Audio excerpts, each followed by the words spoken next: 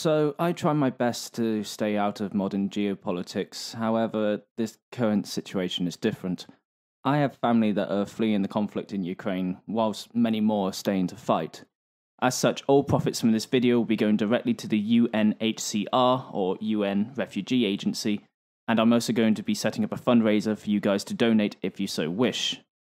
My family are the lucky ones. They've managed to get into Poland and are currently living in a friend's house, but there are hundreds of thousands that are not so lucky. Please help if you can.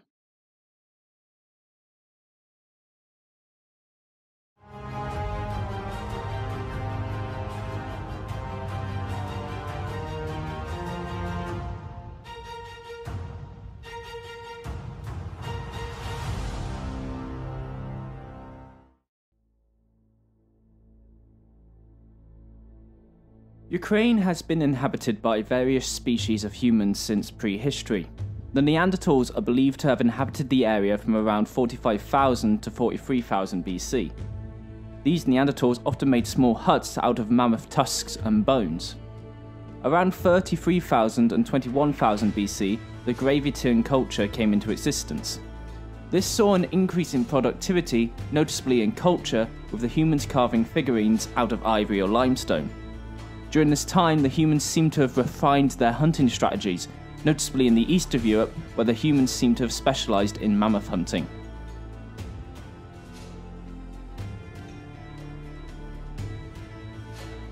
As the climate gradually cooled, the Paleolithic gave way to the Neolithic. The landscape of Ukraine naturally lent itself to farming, supporting a large agricultural community. These populations were linked to each other via waterways. These same waterways also allowed culture from all over the continent to spread relatively easily.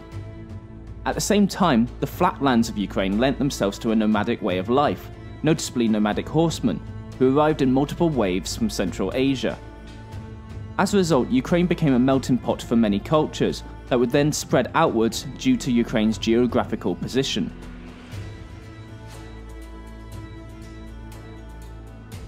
However, there was still no real settlements in Ukraine. The land lent itself to a nomadic way of life. As such, great nomadic horseman cultures, such as the Scythians and Sarmatians, roamed the land. These people were of Iranian origins and caused havoc on the various civilizations of the east from their steppe homelands. It was around this time that the first true settlements began to appear in the region. The Greeks decided to set up shop and start trading in the area. The focus of their new trading cities was largely in Crimea. Eventually, this area became known as the Bosporus Kingdom and became unbelievably wealthy, largely exporting a mixture of grain, fish, and slaves. Eventually, this Greek kingdom came to hold territory in both modern Ukraine and modern Russia. What's interesting about the Bosporus Kingdom is that it's largely regarded as being the first true Hellenistic state, as it was a mixed population that readily adopted the Greek language and civilization.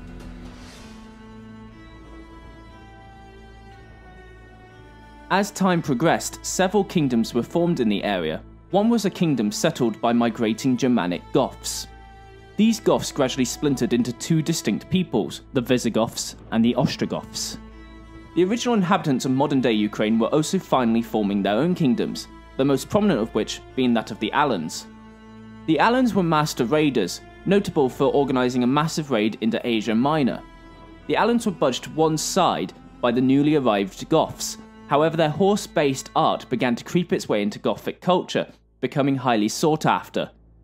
Neighbouring the Ostrogoths was the newly emerged culture of the Kiev, where many people believe Slavic culture comes from. This delicate balance of multiple cultures was rudely interrupted in the 4th century by the arrival of a nomadic horse tribe called the Huns.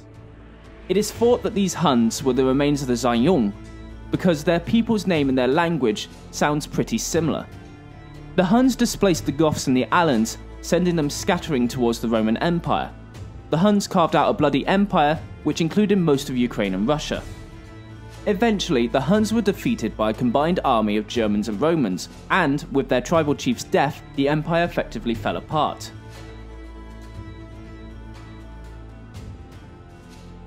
This meant that there was no great power in the region, which was still bordering a very rich empire in the form of the Eastern Roman or Byzantine Empire. This made the area very attractive, with many Slavic people, possibly survivors of the Kiev culture, migrating to the region. These Slavic people expanded over much of the territory that is now Ukraine during the 5th century, and would continue to expand their influence into the Balkans from the 6th century onwards. The Slavs established many great nations, united in a loose confederation called the Antes Union.